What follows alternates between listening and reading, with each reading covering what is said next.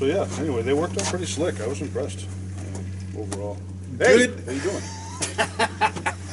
Howdy, folks. Barrett Kudelski here, known throughout the industry as the Barracuda. Here with my good friend, working class Woodsman, Chris. Otherwise known as forgot. GC. GC, but we don't talk about that We too don't much. talk about that. No. Too much pain. we just crossed the border illegally back into the United States here, and we brought with us a load of snowshoes from northern Quebec, some from my Cree friends, and a couple of beaver tails that we are going to cook up this evening, and they're going to be absolutely delicious. They are. But absolutely amazing craftsmanship on these snowshoes. So my good friend David Bosom from Ujay-Bougamoo, Quebec, gifted me this pair about 6 years ago or so, and then I always wanted the other style as well, so I actually purchased these from David this past year on a trip way up north. And the craftsmanship is absolutely amazing. I'll put it up near the camera so you can get a real close look at how fine the weave is. But I got to tell you, if those of you are familiar with what a smelting net is, it's half the size of that. This is just such. The workmanship in this is so incredible. I mean, I've been looking at them since we crossed the border, and it's at night, and it's just, I don't know. I wish I would hire, if I could find these, I would hire these people to do anything for me, because this is just amazing work. so these folks always carry a pair of each of these on winter trips, right? So if we're traveling a long way down the trail, trying to snowshoe 20 miles or whatever, these are the traveling shoes, and then these are more for in the thick bush country, because they're easier to back up. And so you're walking along the trail, you wear the long shoes, you stop to check traps, you're in and out of the thick brush, you put on the short ones. But Now that's like almost like what we call the bear paws, but modified times 100. right, so this one officially, as far as I know, is known actually appropriately for this evening as a beaver tail. Okay. Because the heel of the shoe looks very similar to the tail of a beaver. That's an amazing coincidence. Amazing. It is. Amazing, because actually, like we planned it. I don't make this stuff up. but getting back to kind of what we're going to do tonight after have another drink is we're going to cook 2 beaver tails, and there's a couple of different ways to do it. Basically, what this is a fat store for the beaver. That means that inside, under this skin, there's actually technically I think 2 layers of skin. It's been a while since I tried to cook one, but inside that is a bone that goes down the middle, and then there's like basically just it's like cartilage or fat. I mean, it's pretty much 100% fat, if you will. But what we're going to do it a couple different ways. We're going to heat it up on the grill to heat up the skin and try to separate it from the actual fat that's inside in the bone, and then we're going to skin it. And I'm going to take one, and I'm actually going to cook it on the grill like you would a chicken wing or anything else, with a little bit of barbecue sauce or whatever we come up with. The other one I'm going to deep fry, because I don't care what it is. You had me at deep fry. Yeah, you don't need to say any more. I'm sold. Anything tastes good when you deep fry it. So we're going to deep fry one and barbecue the other, and I'm kind of excited how it's going to turn out. But that's the gig. That's the gig tonight. So you guys are welcome to come along and see how we make out with it. So I've cooked beaver tail 4 times in my life. As a young guy, I remember reading in the old books that all the old-timey trappers and stuff would always say it's a delicacy. The beaver tail is the best part of the beaver. And the first 3 times I cooked it, or maybe I've cooked it 3 times, I've had it 4 times, but the first 3 times I had it, I thought it was one of those things where it was sort of like an initiation where you'd tell the new guy, like, make sure you eat the tail because it's the best part, because it was absolutely disgusting. It was just like a big piece of chewing gum, a big piece of gristle. I really didn't like it. And then the 4th time I cooked it, I really enjoyed it. Like I think I had to screw it up a couple of times in order to get it right, but once I got it right, I was no longer convinced that it was just a way to sort of make the new guys on the trap line, you know, have to eat something while everybody else snickered while watching them. Yeah, I mean, the first time I ate one, it just made me glad I wasn't an old timer. But it can be. I think if we do it, we're going to try it a little bit different, and we're actually going to. I think we're going to make it better. But like Tim said, I mean, this was in the old days. You know, it's all romantic. You hear about these guys, you know, leaving their homes in Massachusetts and riding a horse out west. And guess what? Those guys went without fat in the kettle for 3 months at a time. And when you trapped a beaver and you bit into that fat, that was the best thing you've had in you know, months. And this is probably what saved a lot of their lives. Definitely. And your body knows, right? Like if you're eating greasy KFC every night or something, oh, yeah. your body's not going to be craving this. But if you're living off of snowshoe hares and bannock and maybe a bit of rice every now and again, when you bite into this, when you get that fat, it's what your body craves. And I think even Lewis and Clark had a French, the name escapes me, you may know it, but they had a French chef on their expedition, and one of his specialties was beaver tail. Was it Paul Prudhomme? That's it. If it's not it, it's really close. And I'm sure, I'm counting on one of you viewers to chime in and spell it correctly, but I think you're right. That sounds very familiar. Poor, much maligned Clark. Always wanted the top billing, but it always went to Lewis. There you go. If you ask Clark, he's like, oh, you mean the Clark and Lewis expedition? Like, no, the Lewis and Clark. No, the Clark and Lewis expedition. Yeah. I've never eaten beaver tail, but he said make out and deep fry within 2 sentences, and I just don't know why we haven't started cooking this yet. Yeah, we're about to start, so let's get on this project. make out and deep fry. Stick around, and we're going to cook some beaver tails. Yes, sir. Well, since we're back in the States, I'm going to take advantage of every modern convenience we have. God, yes. They said he was just an insane. Jigger Johnson was an animal. Yeah.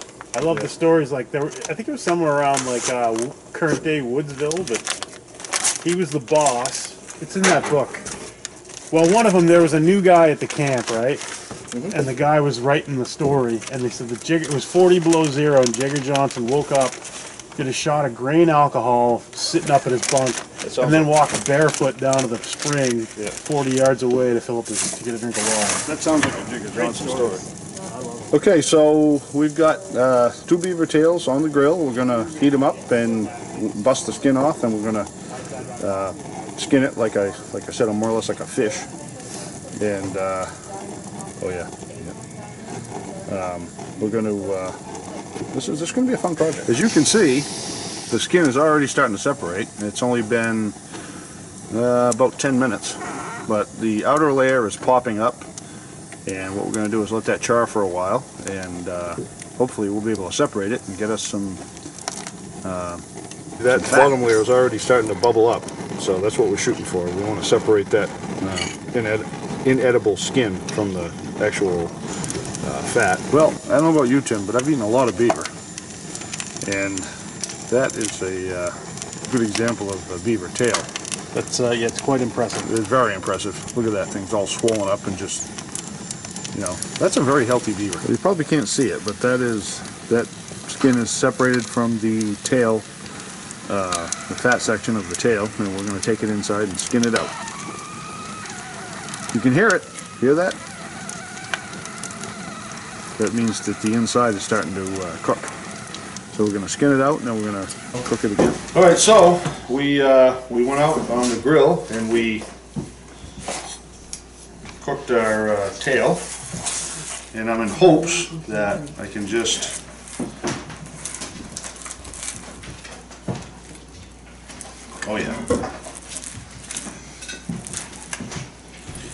see what it does is when you heat it up, see how easy that skins off?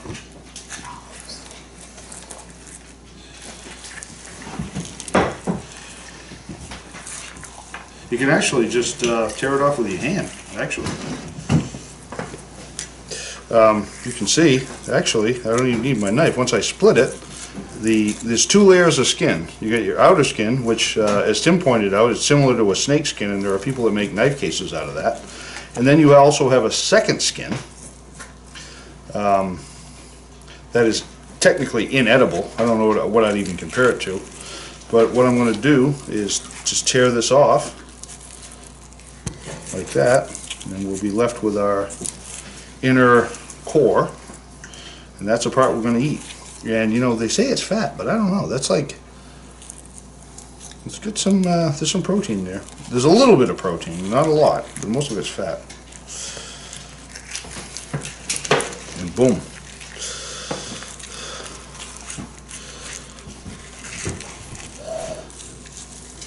I gotta admit, this smells delicious. Yeah. Delicious. It does. I mean, I'm surprised, honestly, because the last few times that I tried this, it wasn't a pleasant experience. As Tim can probably. Honestly, the more times I do this, the better it gets. Yeah, and that's what you don't eat. All right, but Knife sheath. we're gonna make something out of it. Yep. Yep. Yep. So after we cut the slit, we cut it down.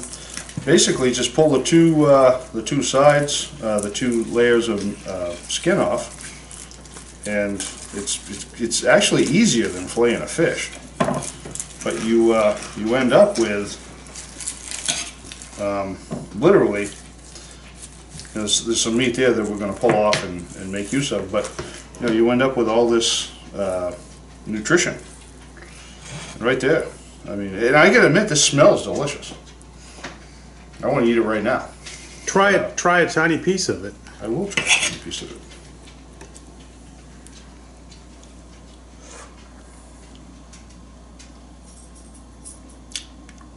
Best margarine I've ever eaten. Delicious. Scale of 1 to 10. How good? 7. Awesome. I would spread that on a bagel. Honest to God, if I had a bagel, I would Sneak in there and absolutely help yourself. throw a piece. I would. I'd spread that on a bagel and eat it. What do you think? It's good. And that's with no salt and pepper. That's literally the naked. Whoa. That's the naked animal. Yeah, Delicious. no, it's good. Yeah. It's good. It's a spread. We're gonna actually. I've just had a brainstorm. We are gonna come out with a beaver tail spread. Spread So- beaver tail. Are Done. you kidding me? I'll take 100 boxes. A beaver tail spread, and we are gonna make a spread when you're eating your multigrain bagel or your poppy seed or whatever. You're gonna have a beaver tail spread, and you will spread this over your bagel, and you will. So as I said, we're gonna deep fry one beaver tail. Traditional with egg and milk wash into my special breading recipe. And like anything else, we're going to double dip it, because why wouldn't you?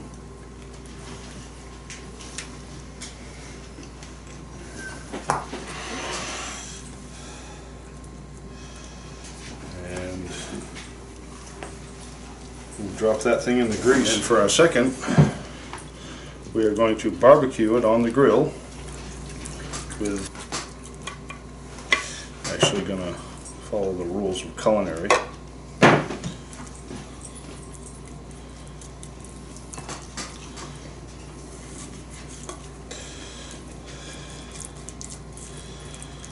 And we'll throw that right on the grill and cook that up, and that'll be our comparison.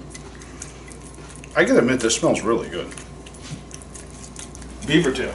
Beaver tail. And because we are we're culinary professionals, we do use cutlery.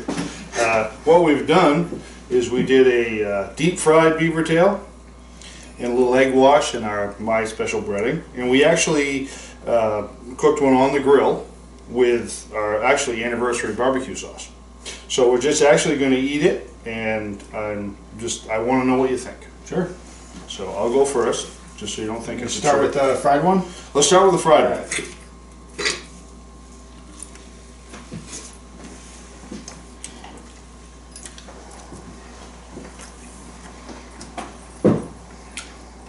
Awesome. It really does taste good. Tastes like food. It tastes like food, but it's definitely. I feel the calories like I'm building calories right now. I tasted the fried more than I tasted anything else, which is Awesome. Yeah. But it basically, Definitely not bad. trust me, if you're in a survival situation, as you know, I'm sure in full Tang Bushcraft you run into this all the time. and you need to put some calories in your metabolism, a beaver tail is probably the best bet. Yeah. If you can bread it and fry it, all the better, right? Yeah, if you can find somebody with some, Calories go Are anyway. you kidding me? yeah. Yeah. That's not. It's really not. No, it's bad. good. It's not bad. I mean, I thought it honestly. It's like as long as it's not vile, I can eat it. But I'll eat anything. But obviously, the deep fry helps. But let's try the barbecue method. See what you think of that. I'm gonna jam the fork in there, Yep. rip it apart.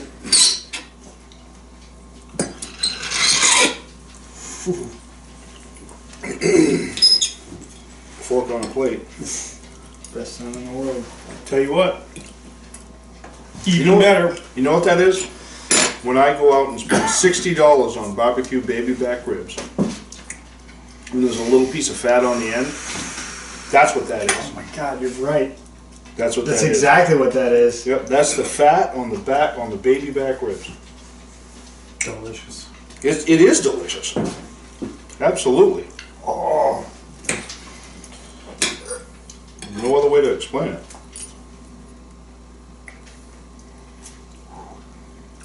I'm impressed. Well done. Honestly. Well done. Yeah, well done. Yeah. Well done, sir. Thank you. However, it really wasn't that hard. We just literally deep fried one, barbecued the other. And you know, when anything's questionable, if you deep fry it, it's going to taste. Well, you're right. My left.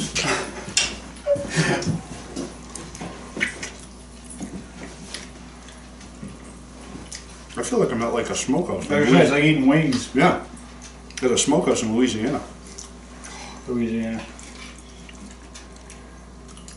They're freaking delicious. Mm-hmm. Absolutely delicious. I mean, It's just fat and joy. I was That's all hoping it is. I was hoping it was edible. This is delicious.